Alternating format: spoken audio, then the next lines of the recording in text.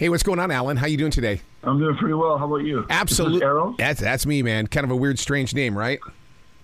I love it.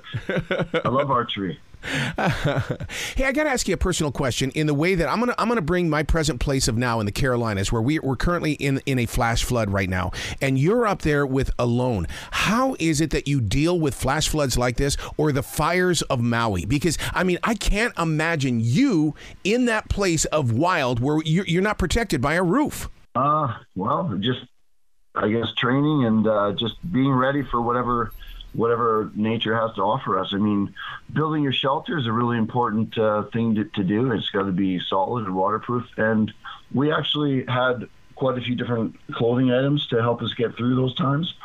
And obviously there was a safety team. So if we were in a life-threatening situation, we could tap out and get help. When you say that you prepared for it, in what way did you practice for it? Because, I mean, there's one of the things I talk about on iHeartRadio today is how did you protect yourself in moments like that? Well, just making sure that your shelter site was on high ground. There were no dead snags that could fall on your shelter. Right. So you're asking me how would I survive like a singularly deadly situation, not long-term survival? Is that correct? Well, it's basically preparing for it. In other words, the before, the middle, and the ending. In other words, we all write the story before it happens, and we all sit there and mentally we get ready for what could happen. And that's always been a fascination to me in the way of going, okay, how did you, because I'm a third-degree black belt. I make sure that I prepare myself for every day. How do you do it as well?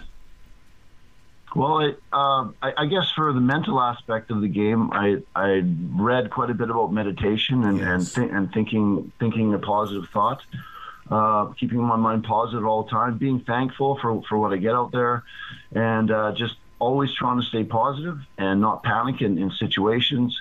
I trained for what plants were edible. I trained knowing what sort of fish were available in the lake we're going to be at. I studied various different shelters that would work for a variety of different environments, depending on what was available. Several different types of fire pits that you can put in your shelter. All those sorts of things. I gained weight. I practiced with my bow and arrow. See, that's the kind of stuff that I find inspiring, because we are that generation right now that would rather hire somebody to do something for us. And so a show like Alone on History Channel, to me, inspires the heart to say, come on, man, don't sit around, go do something, and you guys physically do it. Yeah, it was an amazing experience, and I kind of wanted to see how far I could push myself physically and mentally, just kind of as a test. I know it sounds strange, but I wanted to see what that was like, how far I could go. And to be out there in nature, my God, I mean, you and I have one thing in common. We love the outdoors. I mean, my studio sits in this forest, and I love watching nature happen right in front of me. There's a lot you can learn from all things that are natural. 100%. Absolutely agree with you. What is it that spoke to you the loudest? Because I'm a tree hugger. I'm also a rock lover, but at the same time, I love the hawk when it flies over my head. What teaches you when you're out there in the wild? I love the animal experiences that I have. I had a pretty spiritual type experience with an owl when I first got there. I don't know if you've watched the episode. I think it's on episode 1 or 2, but I had an owl come and do circles around my head, like within 15, 20 yards, and it wouldn't leave. It kept on landing on the trees, landing on the ground. It would leave for about 5 minutes. It would come back, circle around me again, leave, come back, circle around me again. It was very, very interested in me, and I was literally 10 feet from it filming it. It was a pretty amazing experience. They're powerful totem animals, dude. I mean, an owl is a spiritual animal that teaches you. At the same time, it also protects you, and it's reminding you that, hey, look, you're not in this thing alone. So even though you had 10 items that you could take with you that are man-made, that owl was there to protect you. I like to think that. Yeah, it was amazing. So owls did it inspire you? Because most owls are nighttime creatures. I mean, you had an owl in the daylight? Well, it was at dusk. Okay. Yeah, it was just starting to get dark. Yeah, it's all on film. They did a pretty big piece on it, and I got emotional and stuff because my dad has passed away, and since that time my family members. I know it sounds crazy, but we've had quite a few really neat experiences with owls, similar to this one, my brothers and I. So it was pretty cool.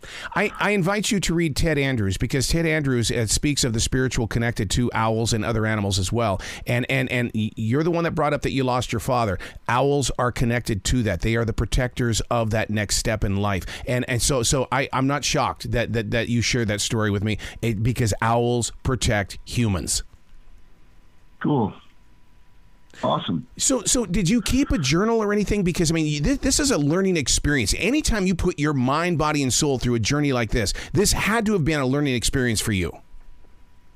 Oh, yeah, very much so. We weren't allowed to bring any pens or pencils, and we didn't have paper to write on. We could have used birch bark, but no, I would have liked to record a journal. That would have been awesome, and just some of the neat experiences that I have. And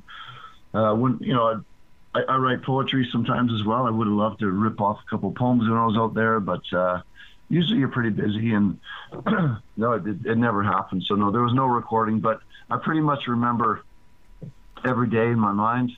So you being a school teacher, what kind of an experience do you take to your students now in the way that because you know how students are nowadays, they quit so easily, and you have been trained now to work through the storms? Yeah, unfortunately, I wasn't allowed to reveal to my students that I was even on the show. Wow. I had to lie to everybody. I made up some elaborate story that was up north guiding. So it wasn't until the very end of the year, maybe, I can't remember when we were allowed to say it, but it was, I only got to teach students for a few weeks, them knowing that it was on the show, and it was near the end of the year. So no, I never really got to implement any of those strategies with this year's bunch. Now that you've been on this journey on the History Channel on Alone, do you find yourself respecting Lewis and Clark a little bit more? Oh, 100%. Yeah. It was. All the early explorers and people that lived before us were. Yeah, it kind of gave you a sense, but. Yeah, definitely. It makes you appreciate a lot of things in life more. Just how much we have that humans in this time, in Canada and Europe and USA especially, all developed countries, that we have more than we need. Mm-hmm. That was a big lesson out there. Oh, I'm just so proud of you. I really own a History Channel. They're going to learn how to survive, and that's the one thing that I wish that more of us could do, and we're going to live through you, Alan. Awesome. Appreciate it. Well, please come back to this show anytime in the future. The door is always going to be open for you. Well, thank you. All right, man. You be brilliant today, okay? All right, man. You too. Nice chatting with you.